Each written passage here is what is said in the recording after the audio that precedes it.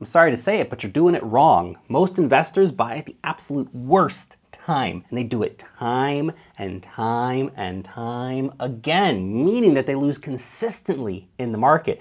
Now, if you want to increase your odds of winning it big, of making the big ka-ching in this market, then your entries are as important as your exits. Everyone talks a lot about take profits, me included. But if you do not time your buys right, then there's not gonna be any profits to take. This is one of the most important skills to actually learn as an investor in these markets, and is inevitably going to separate out the winners from the losers. And the tips in this video will dramatically increase your chances of being on the winning side of the equation of making money in the markets. And look, I've made these mistakes. Anyone who's been in the market for a while has made these mistakes, but I also learned a lot from making these mistakes. I was able to make millions. And I'm also the founder of the best newsletter in the cryptocurrency industry, but more on that in a minute. Now let's dive in. Number one, a terrible time to buy a coin is usually at listing. Often the first few minutes of trading are the absolute worst time to buy. We see massive FOMO and valuations just go crazy,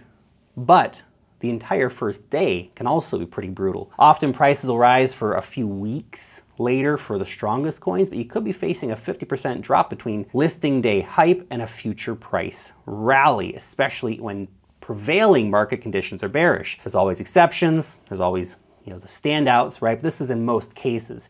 You're better off waiting a week or maybe two to start building a position into a coin. You will often find a much better price point during that time period. Not always, but usually. Let's look at Aptos as an example. The first few minutes of trading saw an unreal spike up to $98. What? Just for a moment though, if I feel bad for that person who clicked the sell button at that point. But to be honest, a more realistic point that likely drew in a lot more buyers was 4 days after listing, when it went as high as $10 before collapsing 67% in the following 2 weeks. Now it would later rally up to $20, and anyone who was patient, didn't foam in the first few days, bought at $4 or $5, they made multi-100% gains off of that next rally. FOMO buyers either got wrecked or simply made much smaller profits, assuming that they didn't get shaken out on that 67% drop and held from $10 to $20 and finally realized some profits. Number two, do not buy when technical indicators are showing strong overbought readings. Now, extreme overbought signals, for example, the relative strength index hitting over 90 tends to be a bit of a red flag. When this happens, your spidey sense should be going off. In fact, any reading over the purple box for the relative strength index, so 70 and above, but especially 80 and above, and really 90 is like, whoa! These are warnings that the market is getting really overheated, and you should start thinking about looking for exits, not entries. Look at the example here. RSI on Matic topped out at 97.5 just a couple of days before the blow-off top hit at $2.91. But you need to use this in coordination with other indicators. RSI itself is not enough, because as this chart shows, the 97.5 reading was actually the second time that it had hit that high of a reading. 2 months earlier, it hit that high at 25 cents, a 10x difference if you sold solely based off of this indicator. Although had you accumulated for like 1 cent during the bear market, you still made like 25x gains. But other things you can consider is, for example, that was a double top on the RSI for Matic, right? So that's something else to consider. Or you can add in other indicators like the MACD. See, for example, the blue line on the MACD actually started trending down at the same time, indicating a possible trend reversal is coming into play here. So these are all things to consider. 2 weeks later, it did put in a bearish cross, by the way. Now, had you exited here, you would have actually avoided a further 70% drop, locked in gains, and avoided lots of pain and agony. Number three, resistance. Everything is pumping. You're late to the party, but screw it. Let's click the buy button anyway. Oh boy.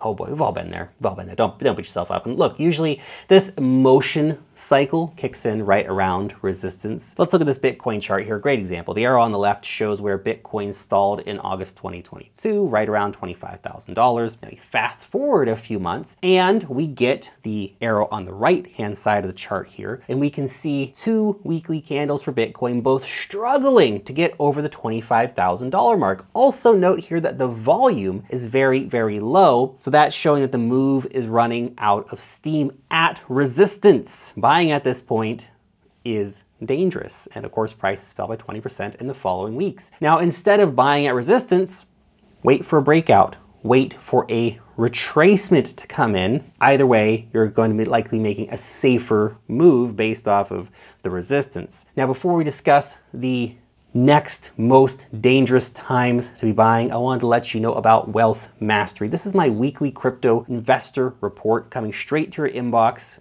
And look, I get it. Life's busy, kids, wife, job, dog, watching my YouTube videos. Well, this is the report that every busy investor who really wants to keep up to date with what is happening in the market and who wants to find amazing money-making opportunities, well, this is the report that you need. This is the report you need to send in that 10 minutes to read every week to your inbox. Altcoins, charts, airdrops, DeFi, and much, much more. Join over 75,000 weekly readers for free by signing up using the link down below. The fourth worst time is, did this coin just announce a big partnership with Apple or whatever? Big news stories, right? Wow, that's amazing. They're teaming up with Apple and it's only up by 50% today. Well, I better buy before it's too late.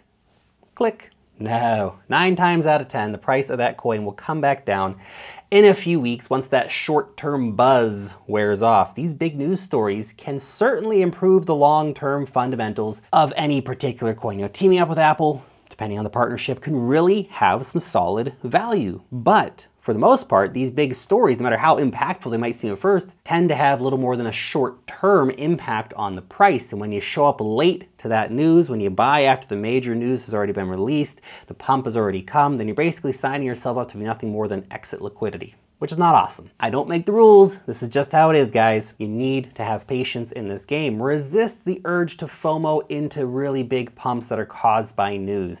Sure, sometimes it's gonna keep pumping, but that's the exception, not the rule. Ask yourself this: how would you feel about this news in 3 weeks when the price is down by 50%? Will it still make you feel bullish? And you go, wow, these guys are teaming up with Apple, and now it's at a 50% discount. And you go, oh no, it must not have been that important. I'm not gonna buy it. I'm gonna sell the loss now. Are you only bullish because the price is pumping or not? That's the question to ask yourself. And number 5, the new paradigm of money. This is the Euphoria stage of the market, or sometimes just the Euphoria stage for a specific coin. Now, this phase is often marked by wild exuberance in the market. People posting pictures of Rolexes, pictures of their new cars, flying first class, price predictions getting out of control. Been there, done that. And of course, everyone's saying the good times are simply never going to end. This is a super cycle. It's only going to go up forever. Top signals, top signals. The sad truth, though, is that this is actually when most people come in and buy. They're drawn in like moths to the flame, and they can burn just as bad. The lure of quick money, it's tempting. It's too strong for most to resist. Just looking around saying, oh, those other people got rich. I can do that too. Just need to buy now. Quick, quick, quick. Reading the sentiment, it's not an exact science, but things like, for example, a massive spike in Google searches for crypto overall or for a certain coin, red flag. The Bitcoin Fear and Greed Index with readings over 90, also a red flag, although do keep in mind it can stay over that range for quite a while before things cool down. Coinbase top 5 downloads in the App Store, also a red flag. Long story short here, be fearful when others are greedy and greedy when others are fearful. The highest risk, lowest reward time is actually to buy is actually when you see this kind of behavior in the market. The lizard brain switches on, the greed's gonna be saying buy, and it's hard to resist when you see all this social proof of everyone getting rich, but your future self will thank you for that self-discipline. Okay, that's it. Subscribe now, I'll see you next time.